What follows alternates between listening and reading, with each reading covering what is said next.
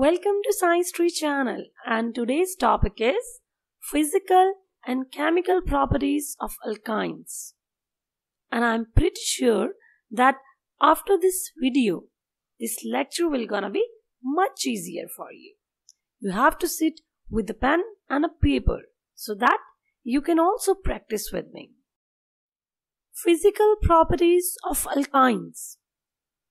Physical properties are those properties which can be judged by 5 senses. Simply by watching, by smelling, by tasting, by listening, or by touching.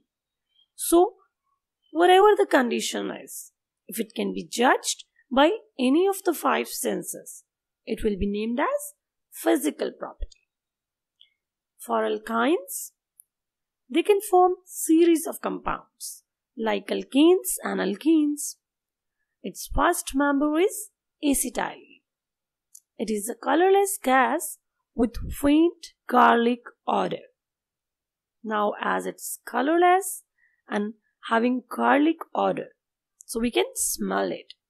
So, as we can smell it, this is a physical property. Acetylene is slightly soluble in water, but soluble in organic solvents such as benzene, alcohol, acetone, ether, and etc. Now we know that acetylene is a non-polar compound, so definitely it's gonna be dissolved in non-polar solvents more easily, as we know that like dissolve like. In acetylene, we use carbon and hydrogen with triple bond in it. Now, the electronegativity difference between carbon and hydrogen is very less. So that's why they are non-polar and having covalent bond in it. The bond which is formed by the sharing of electron, making it non-polar. So they are readily dissolved in non-polar solvents. Acetylene, which is the first member of alkynes, is slightly lighter than air. Interesting. Alkynes are also flammable.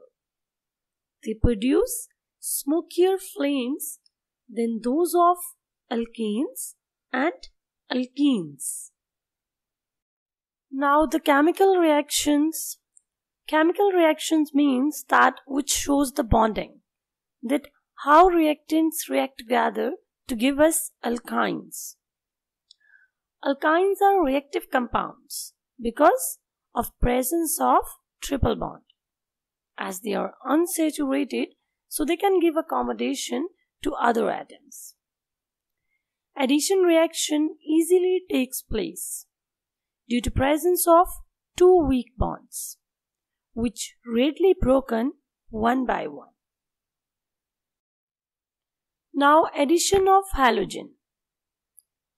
As it is a triple bond compound, so definitely we can add halogen by breaking the bond.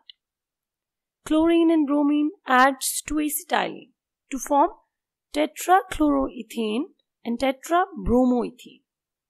When bromine water is added to acetylene, red-brown color of bromine water is discharged due to formation of colorless tetrabromoethane.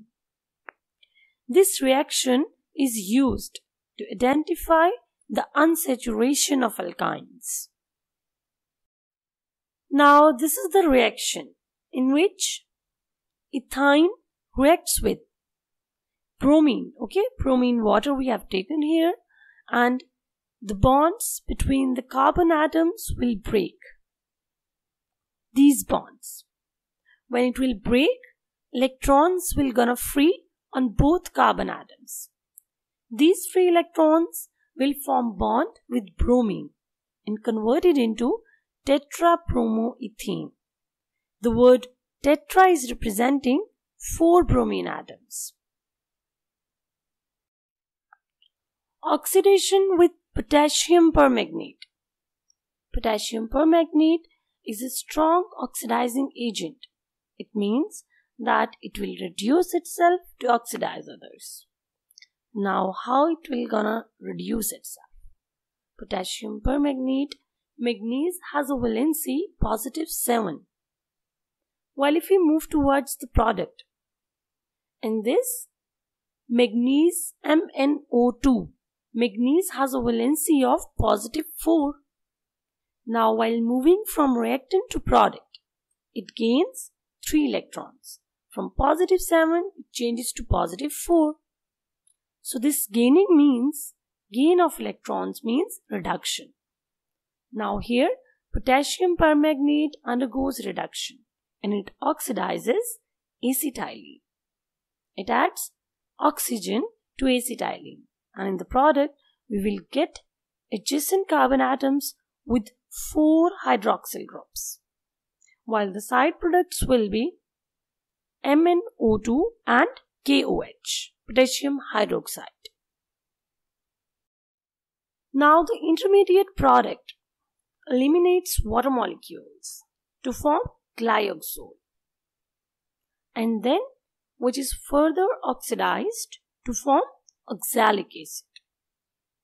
So in this way, alkynes undergo oxidation with potassium permanganate. Thank you so much. For more videos, keep watching. Have a great day.